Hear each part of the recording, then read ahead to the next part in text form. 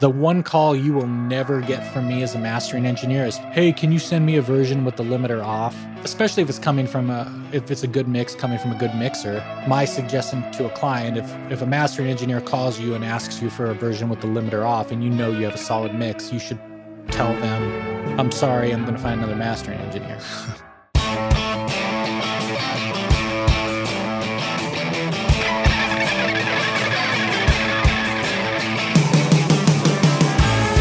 Welcome to Recording Studio Rockstars. I'm Lid Shaw, and this is the podcast created to help you become a rock star of the recording studio. This episode is sponsored by SonarWorks, helping you get the most out of your mixes by correcting the sound of the speakers and headphones in your studio so you get your mix right the first time. Are you sick of doing multiple mixes and still you can't get the low end right? How would it feel to have badass bass the first time? Get a 21-day free trial at sonarworks.com. Are you ready to rock the perfect mix? This episode is sponsored by OWC, Other World Computing, which you can find at OWC.com, your trusted source for memory and speed upgrades, DIY installs, and used Macs for your studio. Let OWC focus on keeping your studio Mac in killer condition so that you can focus on making great music. Why ditch your existing Mac when you can take your studio far into the future with OWC? Learn more at OWC.com and learn how you can supercharge your studio Mac. The speed to create, the capacity to dream. Find out how awesome your Mac can be at OWC.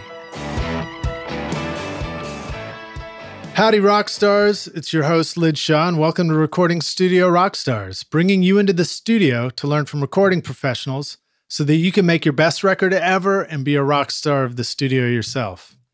My guest today is Pete Lyman, a Grammy-nominated mastering engineer based out of Nashville, Tennessee, and owner of Infrasonic Mastering, an audio and vinyl mastering studio with locations in Echo Park, California, and Nashville, Tennessee. Pete has mastered Grammy-nominated projects for Panic at the Disco, Weezer, and Grammy award-winning albums for Jason Isbell and Chris Stapleton. In 2016, he was recognized with a Grammy nomination for Album of the Year for Chris Stapleton's Traveler. Pete's music career began at age 14, playing bass in a number of bands in Boulder, Colorado, California's Bay Area, and Los Angeles.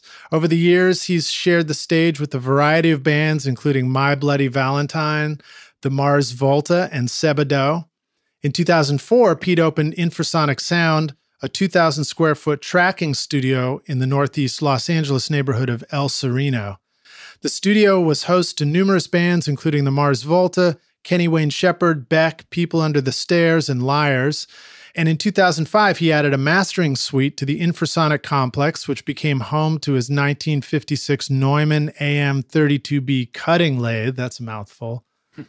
As he began to focus strictly on mastering, Pete and his studio partner, Jeff Ehrenberg, sold the El Sereno space and together opened a new custom-built facility at 1176, nice, West Sunset Boulevard in the Echo Park neighborhood of Los Angeles. In 2018, Pete opened his second studio facility, Infrasonic East in Nashville, Tennessee. Infrasonic East is now home to Pete Lyman's custom mastering suite and the Neumann cutting lathe, where he works with a diverse client roster from John Prine and Dierks Bentley. I don't know how to say Dierks. It's Dierks. Yep. Bentley, right? Dierks Bentley to Fall Out Boy and Halsey on projects of all sizes. So please welcome Pete Lyman to Recording Studio Rockstars. Pete, dude, glad to have you here. Are you ready to rock? I'm ready to rock. Dude, it's awesome to be hanging with you. Rockstars, Pete and I were chatting for quite a while we were getting ready for this, and we got lots to talk about today.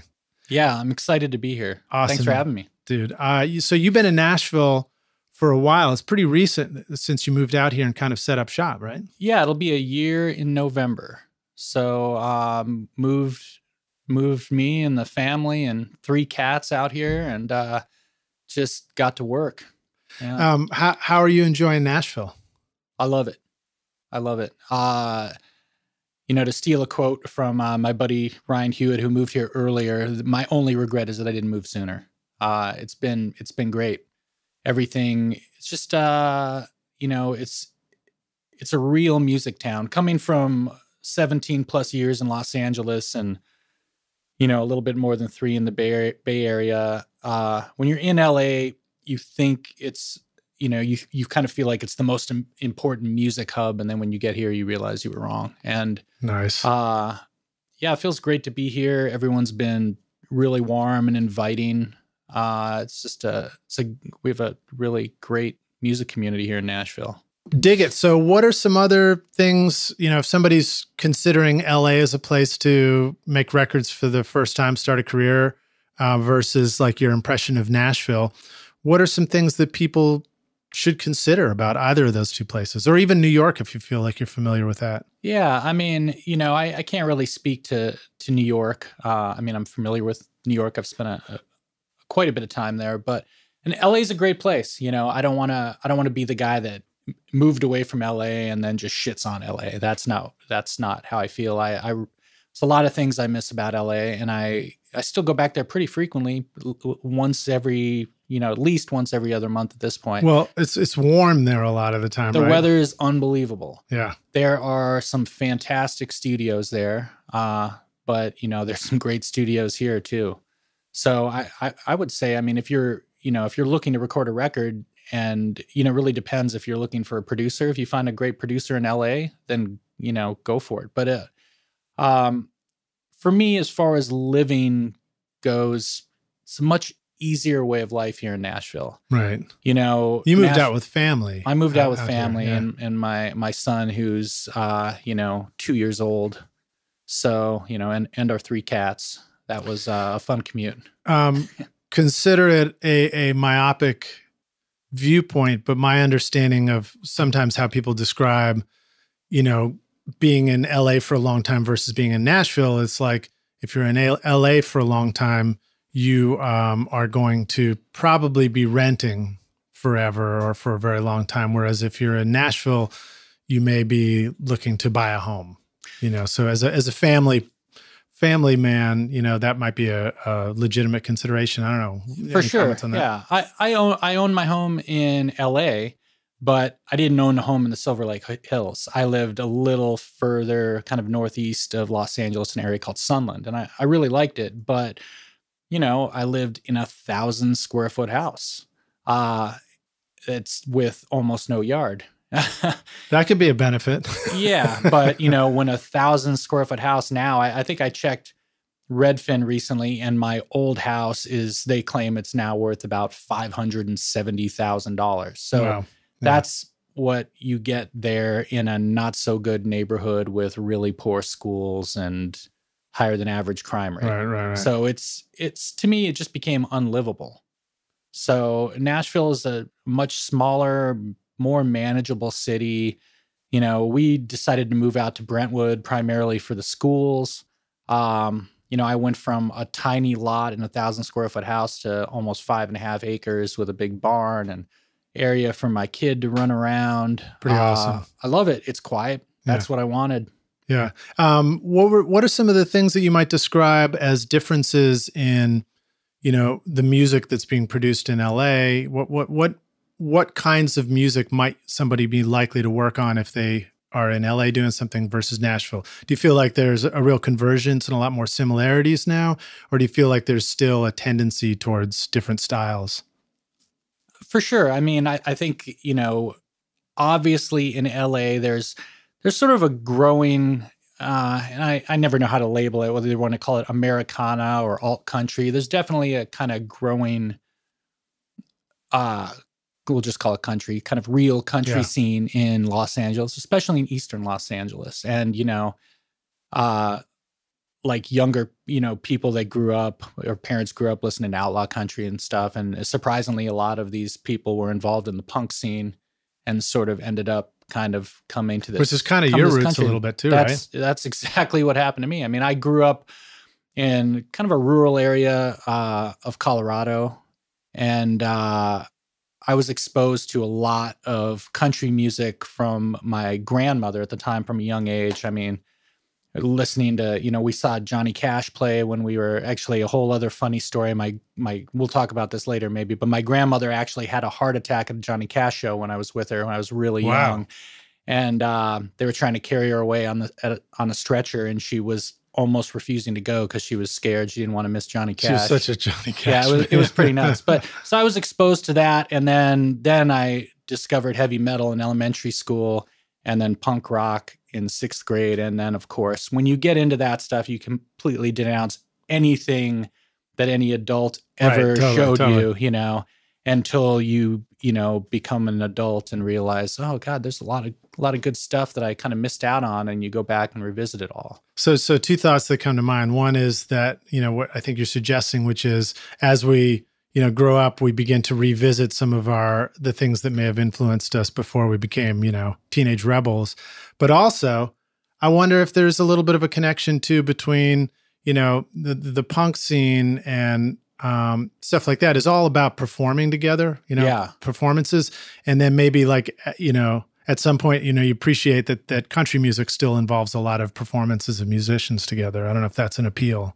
No, I mean, I think there's a direct connection between that kind of punk rock ethos and this sort of new wave of Americana and country. Yeah. It's like, it just seems, getting to work with artists like Jason Isbell and John Prine and Brent Cobb, like these guys are, to me, they feel the reason they appeal to me so much, and I feel lucky to work on these records because I'm genuinely a huge fan. Jason Isbell is maybe my all-time favorite guitar player ever. Yeah.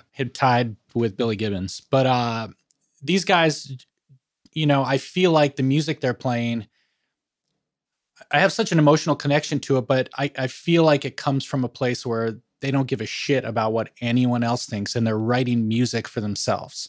And for, it is outlaw country, isn't it? It is outlaw country. And that to me is what outlaw country was all about. So that's the appeal for me. And, I just feel lucky enough to, get to sit in a room and, be part of these records, listen to these records before anyone else gets to. Yeah, totally.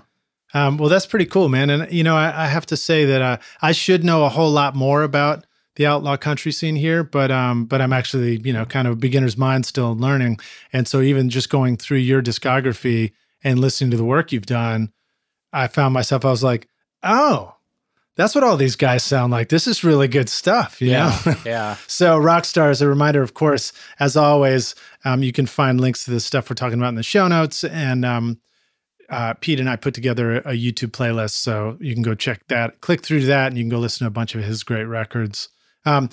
Listening to Brent Cobb, for example, that record that you did with him, I hadn't heard his music before, but that dude has an awesome voice. Yeah. His voice is like so...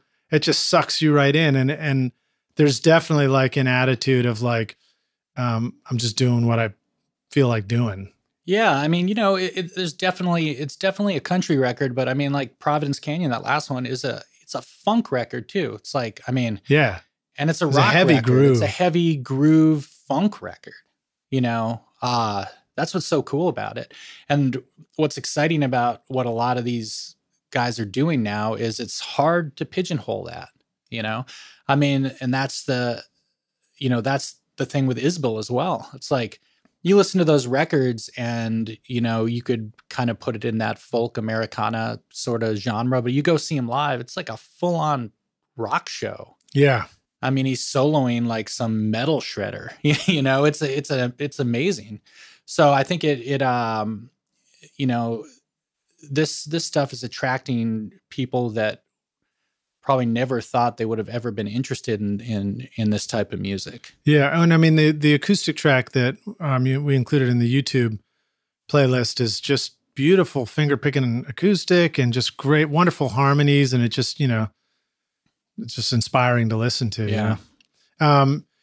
So let me, before I get into some more specific questions, give us a little more background on you too. So, I mean, I read your bio here, but, you talk about playing bass at 14. Were you already out playing shows and stuff at an early age? Yeah. I mean, I sort of became obsessed with music, honestly, from as early as I can remember. I mean, I think 2nd grade is sort of the benchmark when I think back and think about becoming obsessed with music, and the first music I really latched onto, other than the country music I'd been exposed to, was heavy metal. So elementary school, I was just a crazy like Hesher metal kid, and really into like, Slayer and Iron Maiden, and, like the first 2 Motley Crue records, which I still love. Did you get one of those double string, like 8-string basses? Like I never did. No,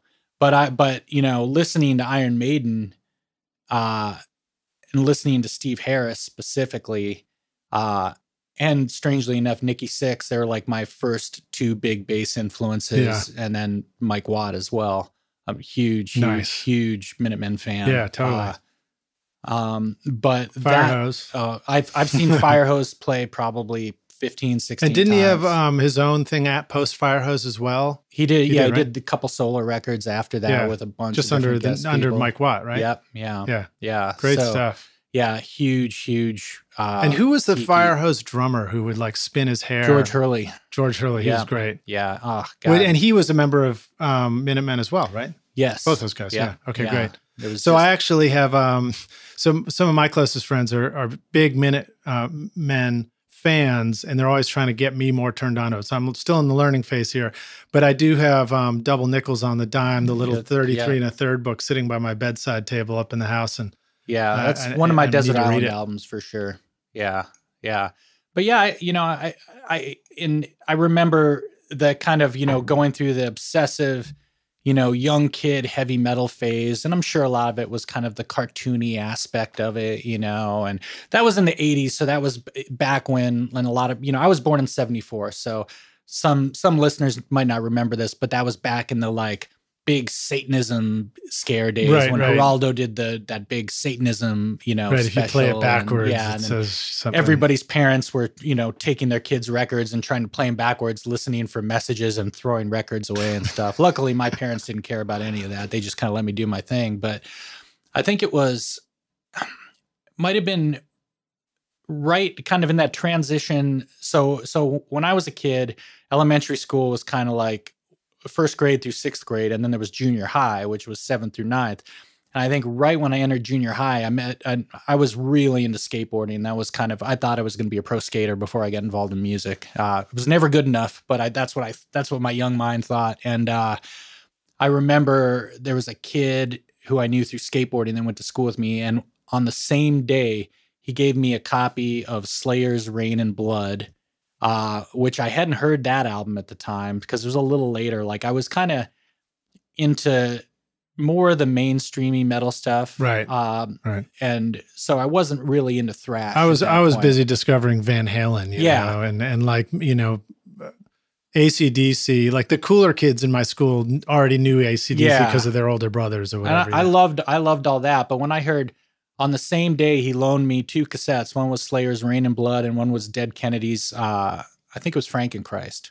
Nice. And I listened to both those records, 2 completely different records, and that just changed me. You know what? I think it was, apologies if I'm remembering this wrong, but I think it was John Cuniberti, who was just on the show, who had recorded the Dead Kennedys. Yeah, so he was talking about I think he did quite a few of those records, right? Yeah, it was. That's cool. Very cool. But, that really kind of got me in, I got a really cheap pawn shop bass. And, I played the bass a little bit. Then I tried to play drums for a while, but, my parents weren't that well off. We couldn't afford a drum set. So I just kind of lost interest. Plus the punk rock beat, the boom, that's hard to do. Yeah. Especially, but I got into playing bass, and I couldn't really take lessons at the time. But I had a good friend that played guitar. And so he would go take guitar lessons and then come back, and he would learn punk songs, and then he would show them to me, and I would just play the root notes on the bass. I didn't really know what I was doing, and from there I started playing and, put bands together. And by the time I was 17, I was getting pretty serious into bands and started touring. That was probably the first tour I ever did when I was 17. Let me ask you this. So some of your bass mentors, what do you recall as some takeaways about how to either play the bass well, compose the bass well for recording, or like get a great sound out of an amp? Did you have any learning, takeaways from those mentors that you want to share with the rock stars? I mean, I really learned less is more. And I went through a couple phases. Some of my former bandmates would probably attest to this, where I just played a lot. And I was in some bands that were kind of more like progressive technical punk bands. And less is more, Yeah. And I think it's important, it's all with bass, it's all about your right hand technique, whether you're playing with a pick or your fingers, being really consistent, especially in recording. If you're playing something with eighth notes, those eighth notes better be super consistent, because maybe you're fudging it live and it's not that big of a deal, but when you get in the recording studio, everyone's going to notice. Yeah. Well, I think about like Mike Watts, and I'm thinking he was a finger bass player, right? He would also like slap back the string sometimes. He played with a pick on a lot of the early Minutemen records. Okay. I mean, I'm sure there are other people out there that will scream at me if I get this wrong, but I think he played with a pick on almost everything up until double nickels. Okay. So, I mean, he's good with both. And I actually, I'm a fan of both. I went through that phase for years where no picks ever. And then in my later years, I realized it's actually, for me, it's harder to play with a pick.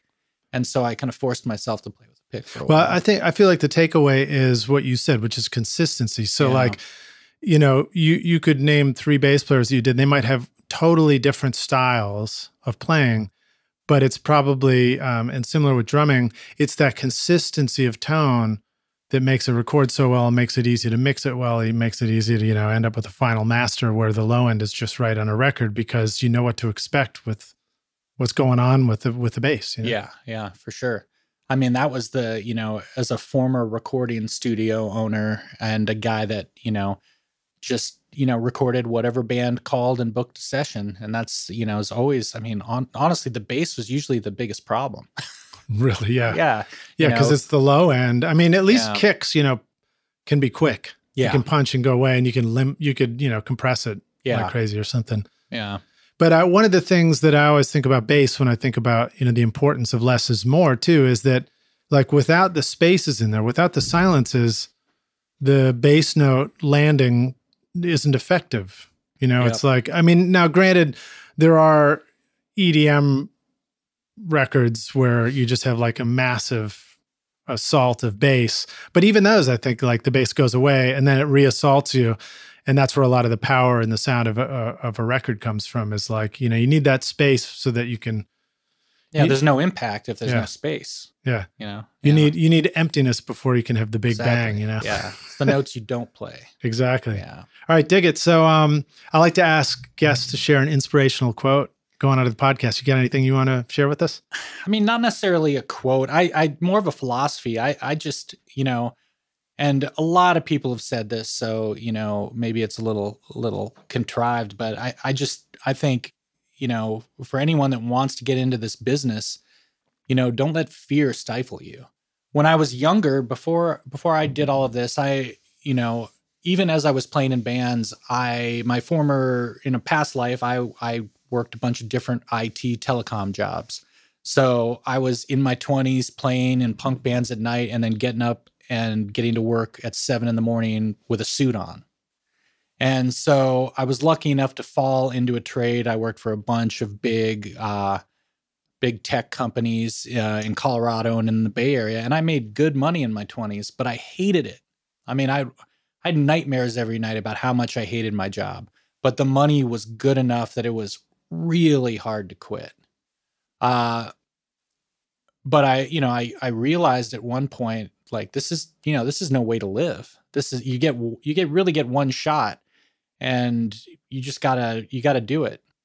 It's never, the timing's never going to be perfect, and the situation's never going to be perfect. And, to be free, you just got to give up that security. Yeah. I mean, that's been my biggest lesson. You give up the security and bust your ass, and it'll pay off. I think an important takeaway too is remembering, if you worked your ass off and you were hugely successful and you could do anything you want, what would you do? And if what you would do would be rock out with your friends in a band, jamming out a song all day, then maybe you can skip the big giant, circuitous route to get there and just start doing it. Yeah. Well, it was funny. I was right before I got here. I was talking to my buddy Bill from Spectrasonics, and we were just joking. He was telling me this funny thing that had happened to him over the weekend, and it kind of involved money. I won't go into details, but I told him we were just joking about it. But I always think, like, if I won the lottery tomorrow, you know what I would do? I would just go build another mastering studio, right? Because I'm an idiot. I'd be like, well, what else am I going to do? Like, I'll buy more gear, build another studio, invest in start building pro audio gear. I mean, that's what I would do. I don't know how to, I would suggest that there is a lot of non-music funding in the world that has funded music and studios and recording studios. And there's probably a reason why that keeps happening is because it's fun to record and it's fun to have a studio. And it's okay if it's the records you're making that aren't always paying for the studio to exist. I agree. I mean, this is an artistic endeavor, so we kind of have to rely on subsidies from other areas.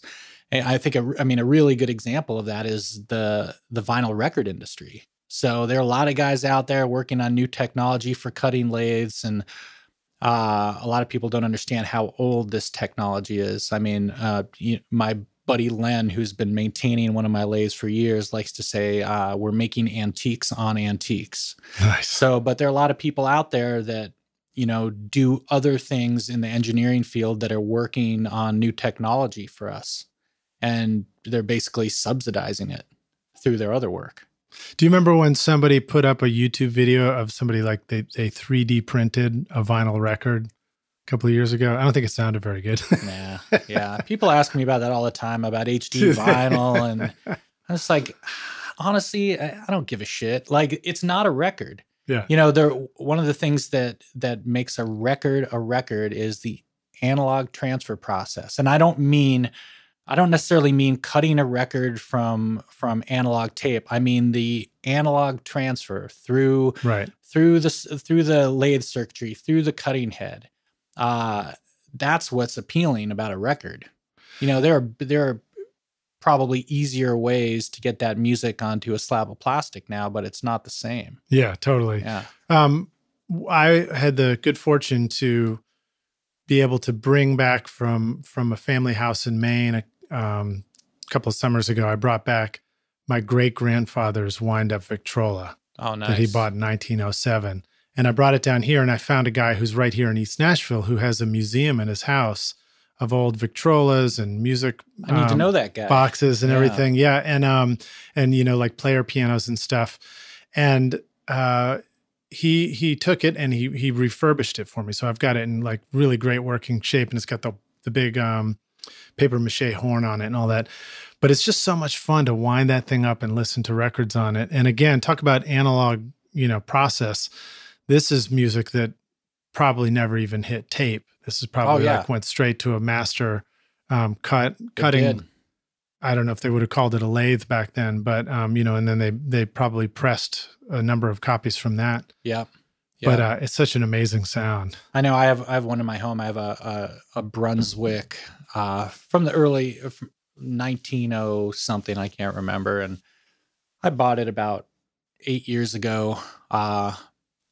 And I bought it from a couple in Southern California that kind of a similar situation. They have a hand crank museum. It's all hand crank, wax cylinder, and Victrolas. And I remember, because I couldn't afford it at the time, it was obnoxiously expensive because it had been restored and had all the paperwork with it. And I'm so glad I bought it. I still have it. My son loves listening to it, and it's great. The volume control is just a baffle slide on the side, and he cranks it up and puts a record so here's on. A nice detail too. So mine doesn't have a volume control on it. And Carl is the name of the guy here, and I'll spare butchering trying to remember his last name right now. But he is somebody I want to have on the podcast, and I actually want to have him on to just share, a history of recorded music, because he's a real historian. But he told me, I asked him, I was like, hey, so Carl, how do you? I noticed there's no volume knob on this, and he was like, oh yeah, you just take cloth or something, and you just push it down into the horn, and that like kind of like clogs it up, like sticking your finger in your ear.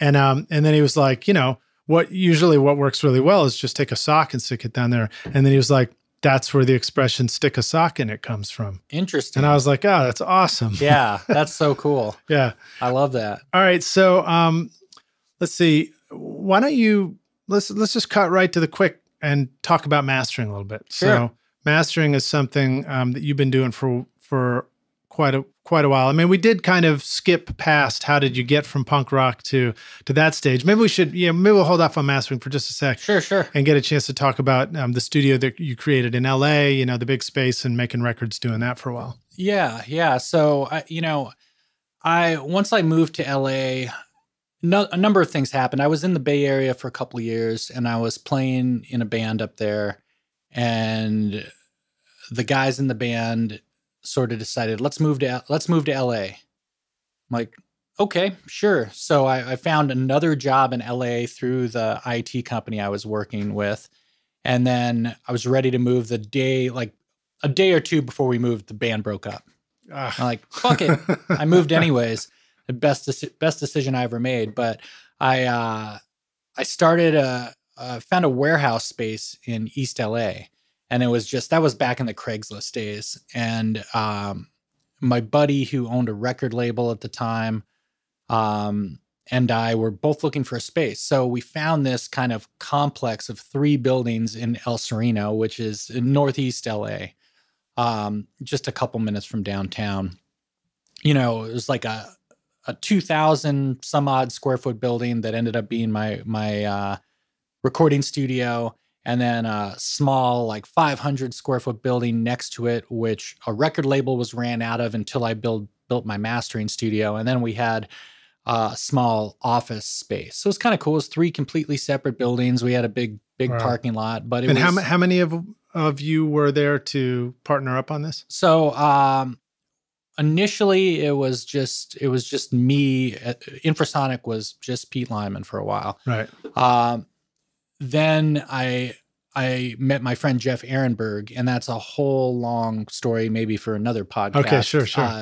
But we had known he was a Bay Area guy, but we knew each other because our punk bands were on the same record label. Nice. So, and we also sort of became reacquainted because he started dating my ex-girlfriend that I just broken up with and owned a home with. Oh, that's awesome. I just finished watching a Flight of the Conchords season 1, episode 1, where they have the whole thing spun around like dating the same girl. Yeah, it's truly bizarre. I tell people this story and they just can't even believe it.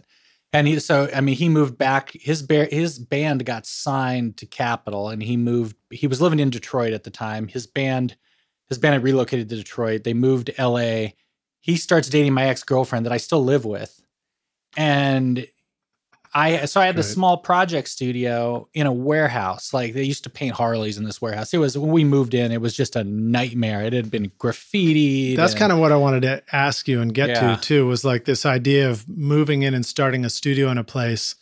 And, this location and the building and stuff, was it the kind of place where you're like, oh, this is so sweet. Like, look, there's a coffee shop 1 block away. Not and this at is all. In the hot spot, This was like the alley behind it is where people would like, it was not, I remember one day in particular, people would abandon cars back there. And what they do in LA is someone steals a car, they abandon it, leave it on a side street. And if no one comes to touch it for a couple of days, they just come out there and strip it.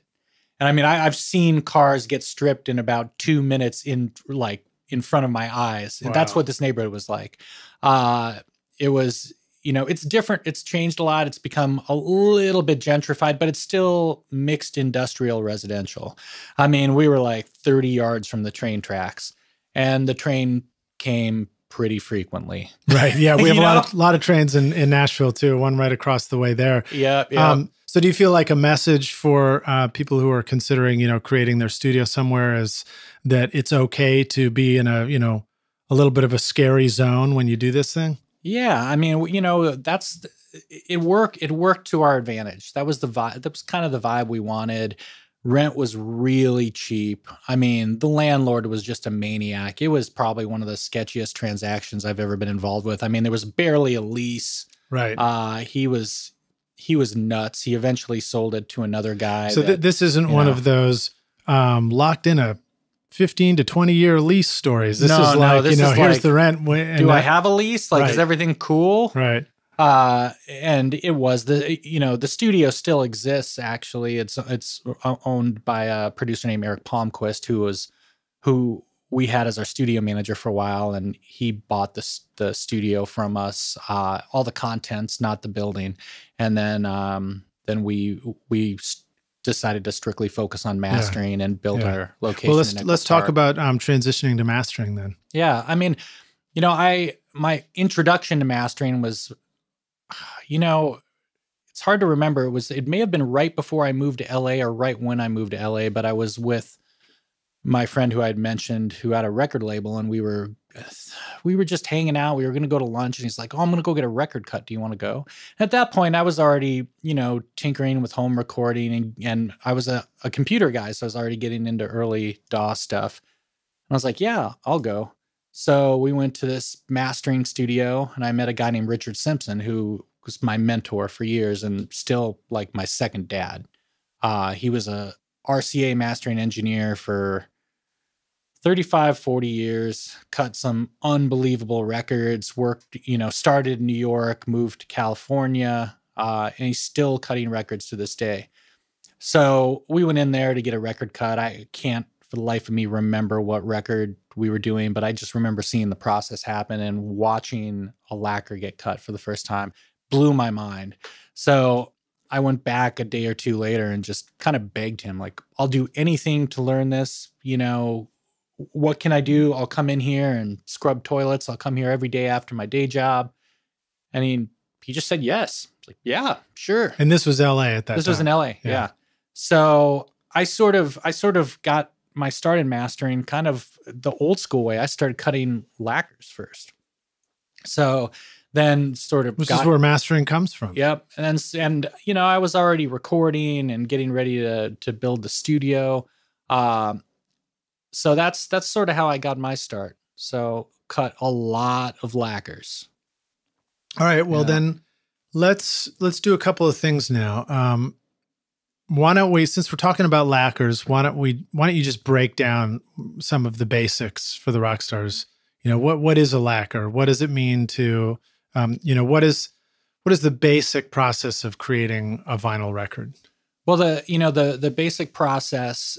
So, and let's assume the record has been mastered and EQ'd, and is ready to be cut.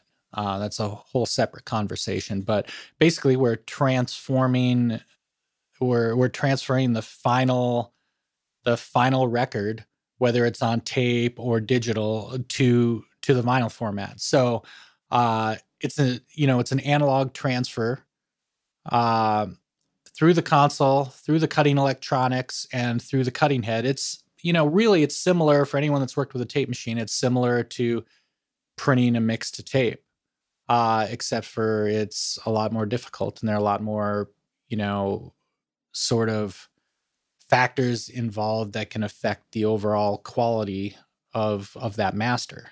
Yeah, there's a lot of variables, like, I mean, not to get too deep into them, but you've got how many grooves can you fit? You can only fit one groove on a record. There you go. You can only fit one groove on a record because it's one continuous groove. Yeah. That's the geeky mastering engineer response to that. But yeah, I mean, it all comes down to, the frequency content of the record, how long the sides are, how you sequence the record. That all affects how the record is going to sound. Maybe you can explain a little bit more. So you're cutting a record, you're cutting a lacquer. Yeah. What is a lacquer? What does that physically look like to somebody who's never seen one? Well, the proper terminology, I think there's a couple different stages in the process. So we'll talk about the master lacquers first. The master lacquer is and we're talking about standard long playing 12-inch LPs here. So a master lacquer is a 14-inch aluminum disc coated with nitrocellulose lacquer. It's really precisely applied. And it's sort of similar. The compound's similar, almost like black nail polish or something.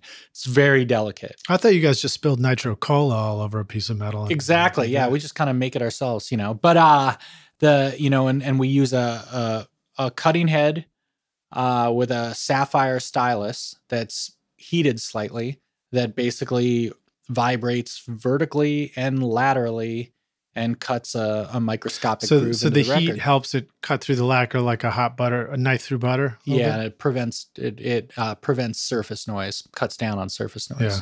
There's always surface noise, but the heat helps cut through the lacquer. Surface noise is essentially just junk that's not your music that's moving the needle around as it scrapes across this stuff. The noise floor is always obviously higher than it is on a CD. And when you think about playing back a record, you're scraping a stylus across a piece of plastic. Yeah. There's always going to be some surface noise.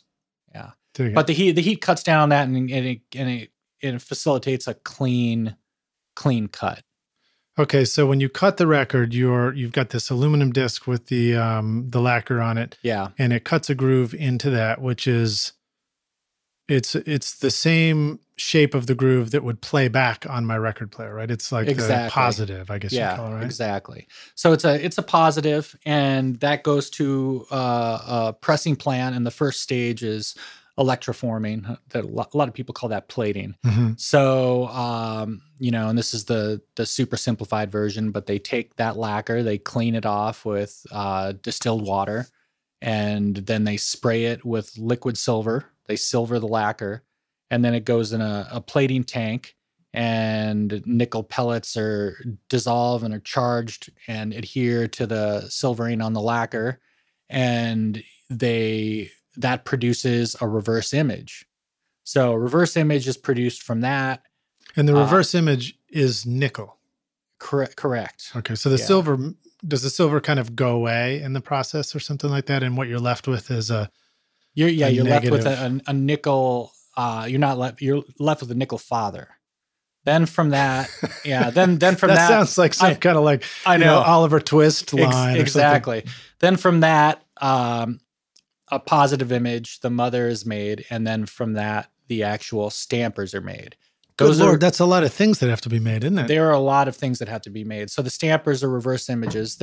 We cut one lacquer for each side of the record. They're separate pieces, and they create separate stampers. Those stampers get loaded onto a hydraulic press, and then they press the record from that. Let me see if I grasp this again. So the lacquer, and then you electroplate that, which gives you a negative image that can then be made into a positive father, or something you call positive mother, and then the stampers are made from that, which are negatives. So the positive mother, is that like is that the master that you would keep on the shelf at the record? Yeah, that's what they would use label to create more stampers. The stampers are it depends on.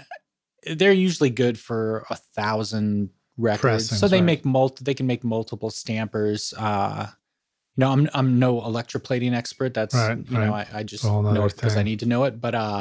But they can make multiple sets of stampers from that. I just think it's cool to hear this stuff because most of our perspective is like, oh, we should put this out on vinyl. Yeah, and that, sure. End of story. Yeah, and it's like good to know like why there's a whole process to it, to getting it done. Yeah.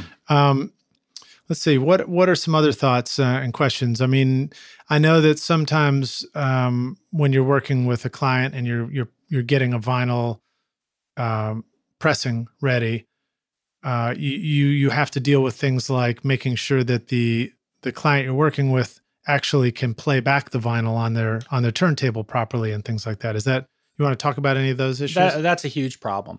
I mean,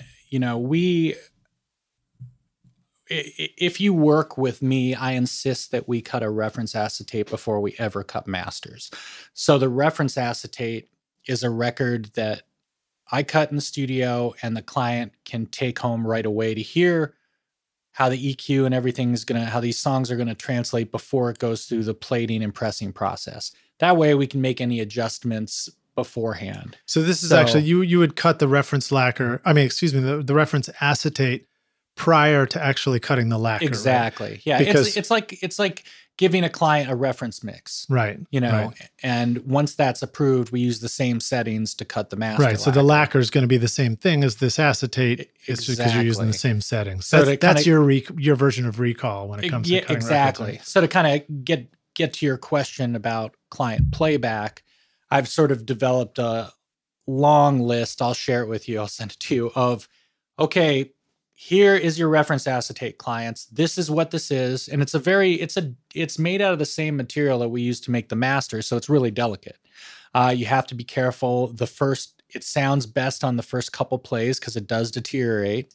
So I give clients a list of instructions on how to play it back.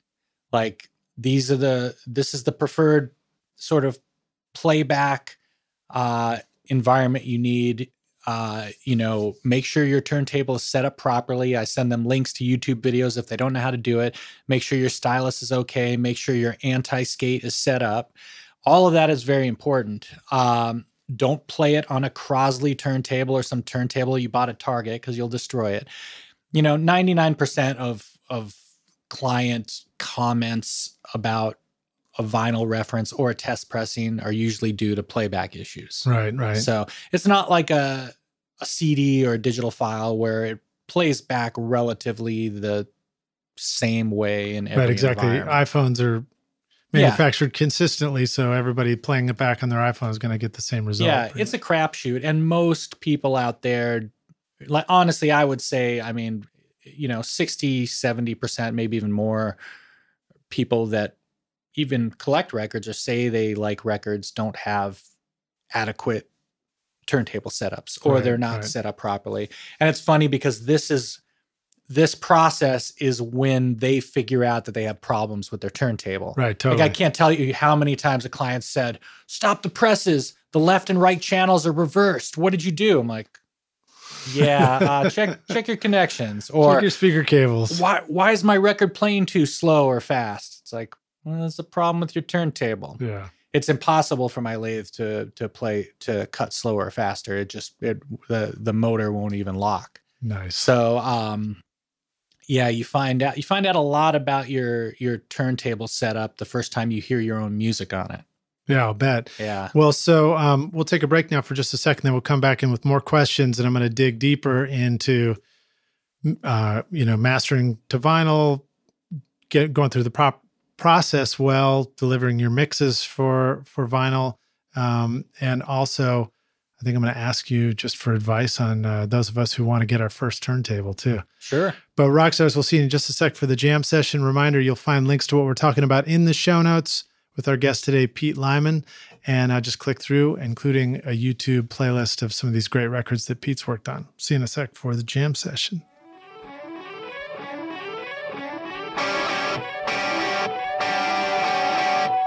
You have already invested in your studio speakers, headphones, and treatment of the room. And you're passionate about creating great music, but your mixes don't seem to translate to the rest of the world. The reason is that your speakers and headphones are not telling you the whole story. The frequency response of your studio has huge peaks and valleys all throughout the low end that are completely screwing up your perspective. You may be doing your best to hit the bullseye with your mix, but your room makes the target of a perfect mix impossible to find.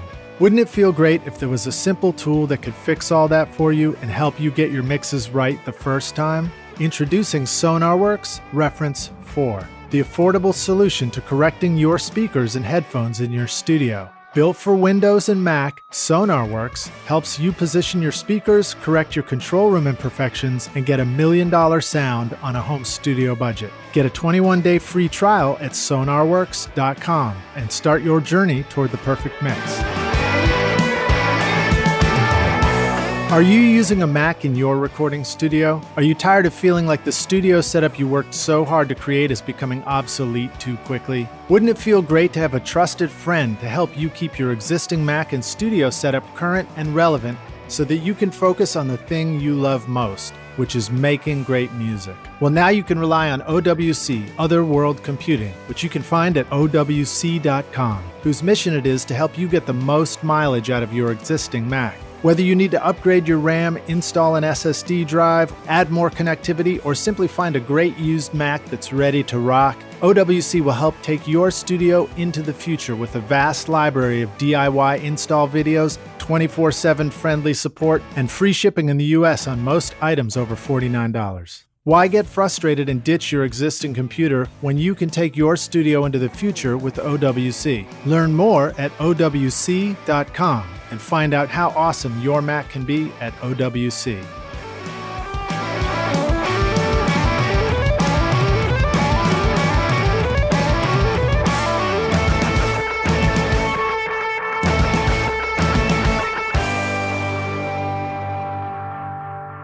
All right, cool. Hey, rock stars. We're back now for the jam session. My guest today is Pete Lyman, joining us here at the Toy Box Studio. Of course, his studio here in Nashville is Infrasonic Sound. Am I saying it right? Yeah, Infrasonic Sound, Infrasonic Mastering. Dig it. Yeah. And we're going to keep talking a little bit more about vinyl for a moment and then dig more into mastering as a topic. But what I wanted to ask you about vinyl is, well, two questions, and I'll make them quick so that you can answer both if you want. But one is, what are some of the common errors that people make going into the process of saying, like, we want to do our record on vinyl, and going through the process? Maybe there's some common stuff you want to talk about. And then two is, for people who don't already have a turntable and are thinking about it, do you have any advice for like starter turntable? I mean, you said don't get the Target one to play your acetate on, but maybe you've got some good guidance for us as well. Yeah. I mean, some of the common sort of, beginner mistakes that are made in the vinyl process is just treating vinyl like an afterthought. It's really something. The best vinyl records sound the best when that process has been kept in mind from the recording stage. So when vinyl was the primary delivery mechanism for music, bands would go in the studio and they would mix a record, cut reference acetates, and oftentimes they would go back and remix songs based on how they sounded on the record. Right.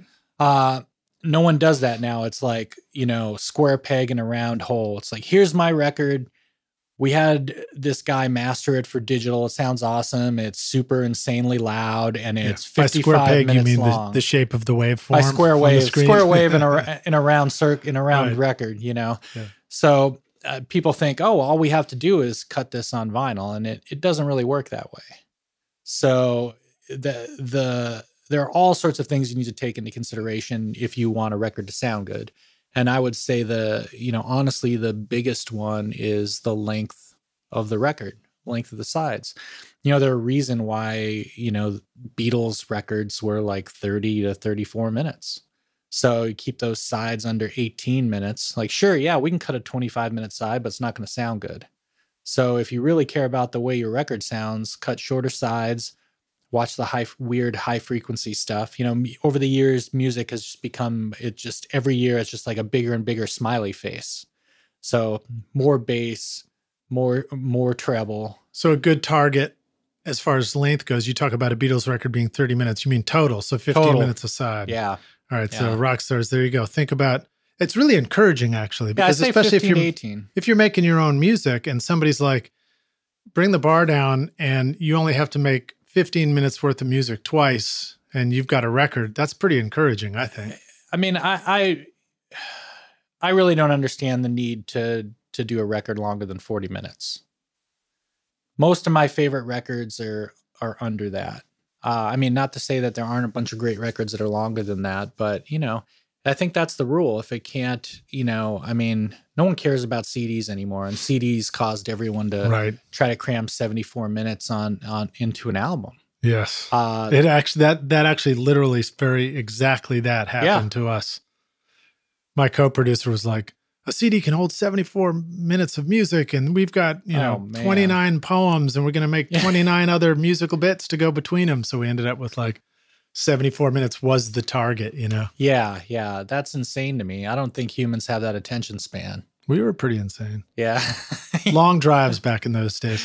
Yeah. All right, cool. So 15 minutes aside, that's a good target 15 to 18, I think. Okay. You know, I mean, you can do, I routinely cut sides that are 22 minutes. I don't like to, but you can. And oftentimes you can get good results. It really has a lot to do with how you sequence the record too. I got to write fewer lyrics if I go with 15 minutes, you know. There you go. go. I got to say about that.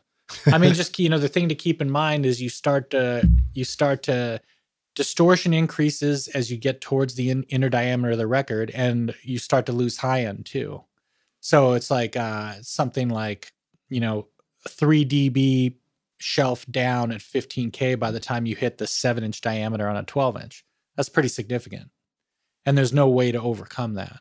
So that's one of the things you have to understand when you sequence your record. Maybe put a ballad or your quieter songs on the inside of the record. Don't put that really slamming song as the last song on the side. Right, because the needle doesn't get to travel as far once it's closer to the middle of the record. It's not tracking in as optimum of a position as it is if it's on the first 1 or 2 cuts. I don't want to put you on the spot, but are there any classic albums where that kind of arranging of songs comes to mind, where you think it really was a good choice, or any ones where like they're classic examples of a bad choice? Oh man, that's kind of hard to Let's put you on the spot. I mean, you know, I think so many classic records,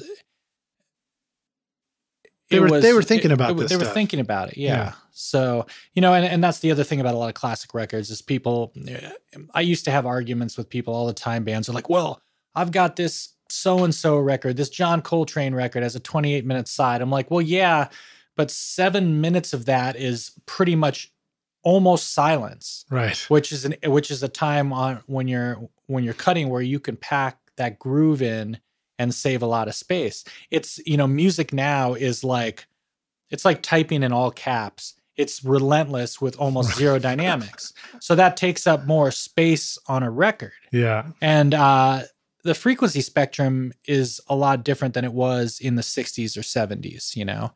I mean, you know, if you talk about old classic country records, an engineer friend of mine, we were talking about the Buck Owens thing, you know, and of course, you know, Buck owned a bunch of radio stations in kind of the Bakersfield area of California, all in the Central Valley there. And his kind of rule, I think, was like nothing under 100 or nothing under 150? Really? Yeah. 100 hertz? Loud. Wow.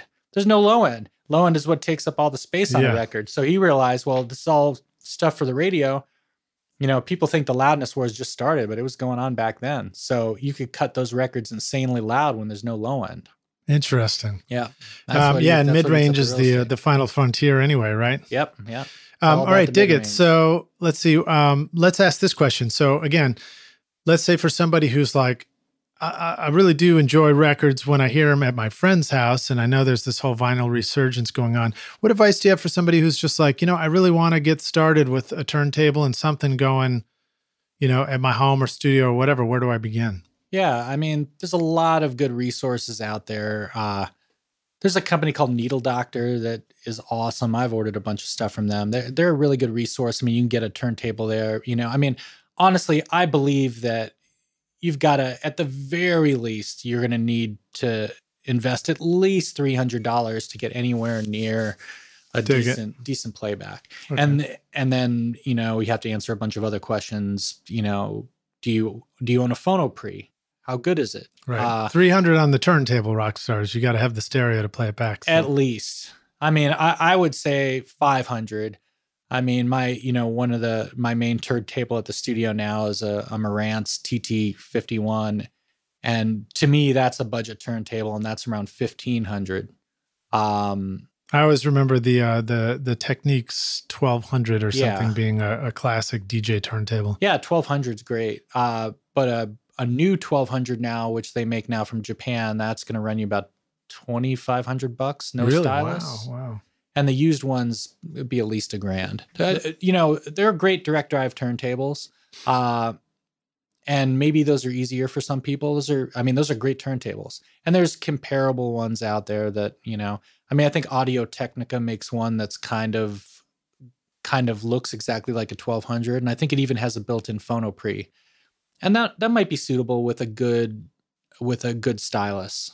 You know? Well, I have to say, my girlfriend has a turntable that is, one of these all-in-one things. It even has a Bluetooth, switch for it. Yeah. And still, you go play the Rat Pack album on it, and it sounds awesome compared to everything else you play on there. So you kind of can't go wrong. Yeah, if it works, and for casual listening, that's great. But if you're getting into vinyl, and if you're in a band and you're going to put out a record, and you're going to press your own, and you need to proof it. Yep, you need something decent. Yeah, dig it. All right, so let's talk about mastering. What the hell is mastering? I mean, really, in simplest form, mastering is compiling the album and the final mixes for its final production format. So, and over the years, it's become more and more of a creative process, where originally it was like, a mix engineer created a tape, and that was transferred to vinyl, and the mastering engineer wasn't allowed to do anything but make sure that was a clean transfer from tape to vinyl.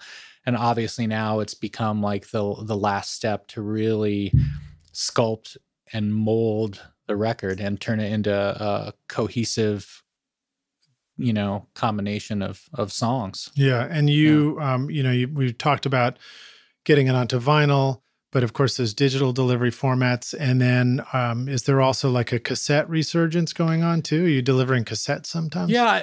From time to time, I miss cassettes, man. Yeah. I love cassettes. Yeah. I love cassettes. I've got crates and crates of cassettes at home. My car is a 2004 Volvo. It still has the cassette player in it. Man, that's awesome. And it's really fun to break out the old band tapes. And, it's not so much fun how shitty our playing was, but it's pretty awesome to listen to it on there. I've got a bunch of those too. So probably equally as embarrassing, maybe even worse. But we do cassettes from time to time. Generally, I think most of the cassette duplicators are kind of, smaller operations, and they're just usually working from WAV files. They're just working from the digital files.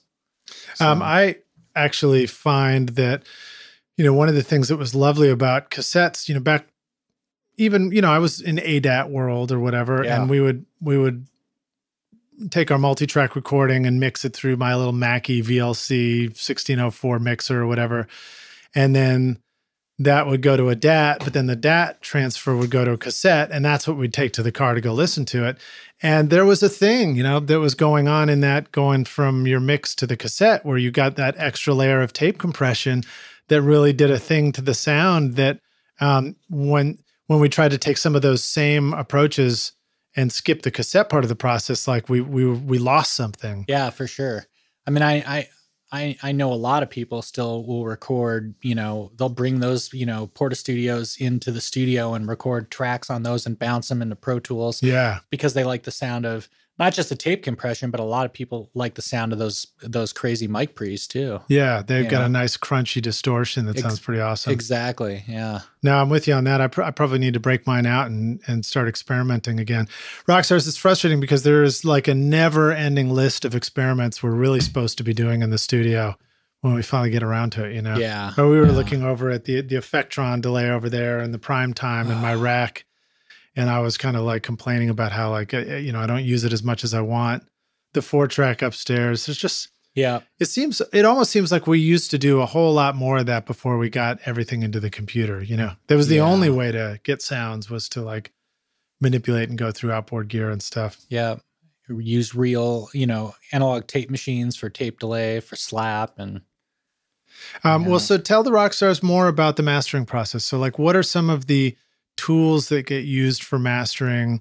How, when, and where do you use them? And also describe your mastering studio to us. Sure. Yeah. I'll start with the mastering studio. So I have a new room here in the Green Hills area of Nashville. And the room is sort of centered around PMC BB5 XPD loudspeakers, and kind of the big towers, 415s with those are monsters, right? When you turn them on, they knock you over physically, right? Yeah. I always describe them as like if you're at a football game, you see a guy with like the big foam hand, the number one. They're sort of the big foam hand of speakers, but awesome. I love them.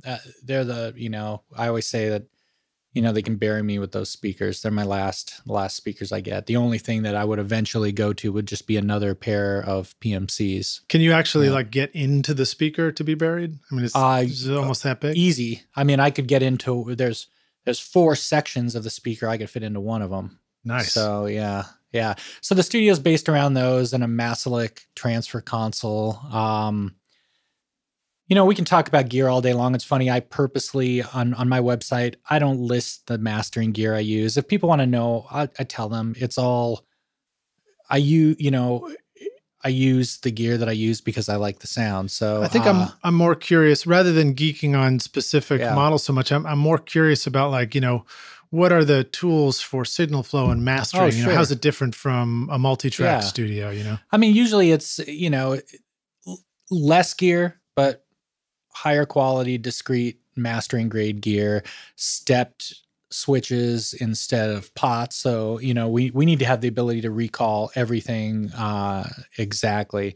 And, compressors with lower thresholds, EQ that are in like quarter with lower dB or thresholds. What does that steps. mean with lower? I mean, thresholds? just, like for instance, a normal compression ratio, excuse me, that's better verb. Ratio, like ratio, not threshold. We, 1.5 to 1. We're not, I think it's a myth that mastering engineers, I think people think that mastering engineers use more compression than they actually do.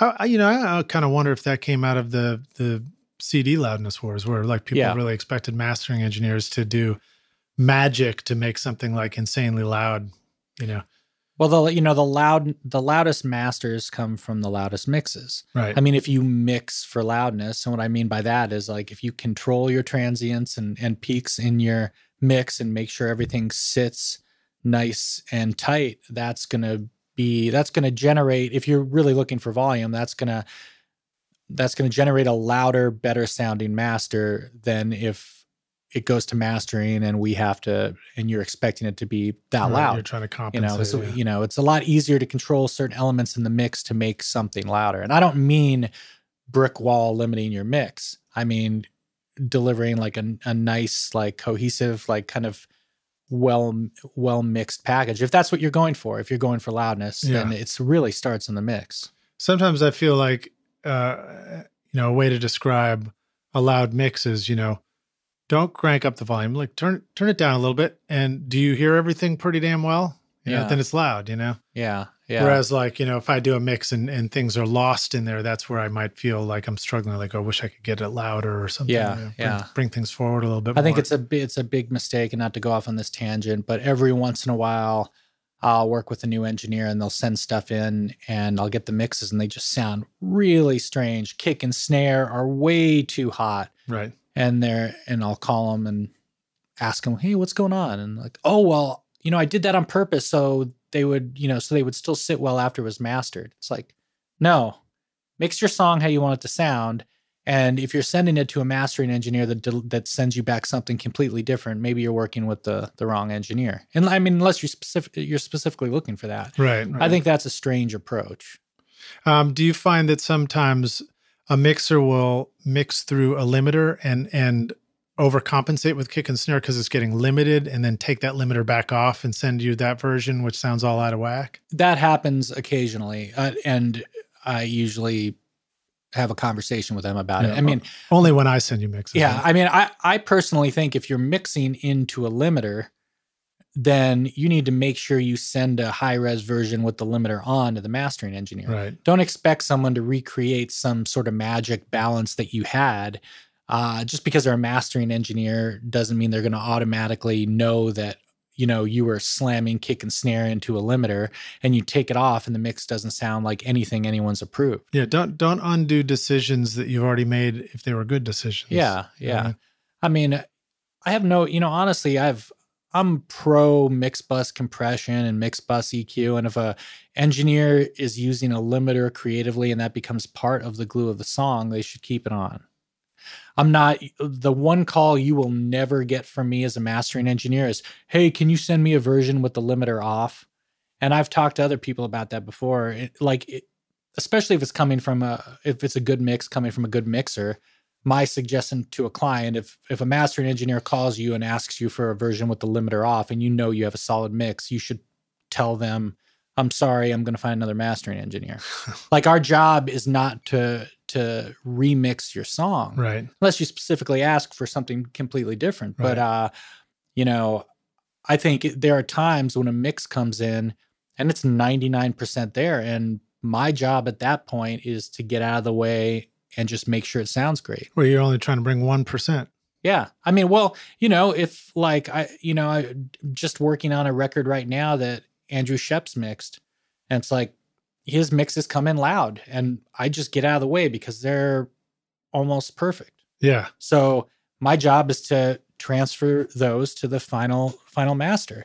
You don't always need to be doing a bunch of processing. And, my philosophy is use the least amount of processing possible to achieve, a great sounding master. Well, Andrew was kind enough to join us on the show. So Rockstars, if you haven't heard that episode, go back and listen to the Andrew Sheps episode as well. Yeah, he's he was serious awesome. Badass. Yeah, he's just such a cool dude too. Yeah. And he also shared some really eye-opening insights into the mix process, where he talked about mixing on a laptop with a pair of headphones and well, I think he's proof that it's about knowledge and skill and not about gear. Right. Totally. I mean, obviously, he can use whatever he wants. Yeah. And I'm pretty sure he probably talked about it, but I'm pretty sure he's all in the box now. Yeah, I think it was all in the box on a pair of Sony headphones. He actually did mention something called the I believe it was the Red Dragonfly, a little headphone amp that you can plug into your. I've got one of those. I bought it immediately. Dad. You know what? I'm embarrassed to say I still haven't taken it out of the box yet, because I realized after that I was like, I got this thing. It's so great. I can't wait to try it. And then I was like, oh wait, I'm never mixing on my laptop, so I haven't unboxed it yet. But there's another great DAC that's not to go off on this tangent, but that's similar to that I think is a little better. It's more expensive, but the Apogee Groove, which is a small unit, but it has volume control too, which is kind of handy. Nice, yeah. It's probably twice the price of the Dragonfly. They both sound great, but it's kind of nice because it has with control right on the unit. Well, I remember back in the day, I don't know if it sounded all that great, but Pro Tools sold a little, USB dongle. Oh yeah. With a volume control on it, and I used to use those just to mix and work on stuff on my laptop as well. Yeah, yeah. Dig it. All right, so let's see. I asked a couple of questions about that. I guess, you talked about being creative in the studio and part of the mastering process as well. I wanted to ask you, what do you feel like are some of the ways that you like to push the envelope creatively through mastering? Well, I don't know. I like to, the way I approach a record is when I get a record in, I sit down and just listen to the entire record as a listener, and try to put my just music fan hat on. And so I go in and I sequence the record, and then I just sit and listen to it. And then I think from there, it gives me an idea of where it needs to go. Then I just try to kind of visualize where, like, okay, what type of record is this? What are some comparable things? Where should this sit? And then from there, that's kind of where the creative fun would start. So, I mean, for instance, if I got a record in that was kind of sterile sounding, maybe recorded on a budget at home, didn't have a lot of kind of analog vibe. I'm using air quotes there. You can't see that on the podcast, hear that. But, that might involve transformer saturation, compression, different EQ techniques to try to breathe some sort of analog life into it. High frequency limiting. I'm a big fan of high frequency limiting. Interesting theory about that. What is high frequency limiting? High frequency limiting is just limiting a specific band. So a lot of people talk about how they love that, everyone talks about that analog sound, but no one can really describe, no one knows what the hell does that mean. It's a weird thing. But I think one of the reasons that people are so attached to older records, especially records when vinyl was the only medium or cassette, was that in order to facilitate a clean cut, the cutting engineers had to use high frequency limiting to sort of tame the sort of extra high frequency hash that would cause splats and distortion on records. So that kind of adds this nice sort of soft kind of pillowy feel. So I use a lot of high frequency limiting in just my mastering in general. I'll push high end into the limiter. Okay, dig it. So things like EQ, compression, limiting, band limited limiting. I don't know if that's the right way to describe it. Sounds awesome. Is it, for those of us trying to just conceive of what mastering does, do we imagine that mastering might be like, doing some tasteful EQ one time and some compression one time and some limiting one time? Or does it get much more complex than that? Might you have like EQ going into compression, EQ coming out of somewhere else, and all kinds of creative things like that? But it's little, it's little bits of EQ. I mean, from a mastering engineer, in most circumstances, a half dB of EQ is a big move. Right. So a lot of little massaging of EQ. What about notch filters? Do you get more? Do you get bolder if you're notching out a frequency? I mean, if there's an issue with a mix, like, let's say there was acoustic guitar and there was a bad cap somewhere in the electronic chain, and there's like, some spike at 16K, then sure, we'll use a pretty aggressive notch filter to cut that out. Or we'll use, we'll go into isotope into RX7. Okay, so here's a tough question. How do we know that there's a spike at 16K? Most of us. Oh, you can't hear that? Do we hear a spike at 16K? Yeah. Do we have nice meters that are showing us things like that? So is being tuned into the visual tools that you use also an important part of mastering? Yeah, I mean, the visual tools are important, but it's important to just have them and then forget about them. I don't rely on visual meters. I'm a big VU person, and that has a lot to do with starting with vinyl. So I rely on my VU meters, when I'm adjusting loudness and everything, but I have digital meters and RTAs and, spectrum analyzers. And, when you hear something going on up there, and I have big full range speakers, and you can, you're going to hear it. You're going to hear those issues there. Mm-hmm. I mean, the mastering room is the microscope. The mixing room is the creative playground. Yeah. So you're obviously not going to hear that 16K spike on your NS10s. And if that does happen, maybe it's too late because you just blew your tweeters. But you're going to hear that stuff on my system. Yeah. Yeah. All right, dig it. Let's see what else I want to ask you about. There's, you've mastered some really sweet sounding acoustic music like Jason Isbell and Chris Stapleton, as well as powerful rock stuff like C6 Steve and Panic at the Disco. Yeah. Can you talk a little bit about the similarities and differences in mastering those different extremes of music? I mean, it's basically, I mean, it's all the same process. And I'm such a music fan that I don't really, it's not really hard for me to switch gears. I mean, I would say the biggest struggle working on a loud rock record, like something like a Weezer record or Panic or, C6 Steve, is just, they're generally brighter sounding records and more aggressive, a lot of 3-5K energy that might not be going on some of those other records. So